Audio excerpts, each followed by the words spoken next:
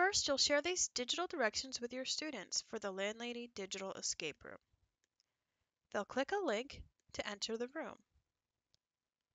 Once in, some music will play, and if they're on a computer, they'll be able to hold down their mouse and click around to browse the room. There are 6 clues. Technically, they can be solved in any order. But clue number 1 will give your students some background information about why they're locked in the room. As students go, they'll want to write down their answers to the clues on a graphic organizer.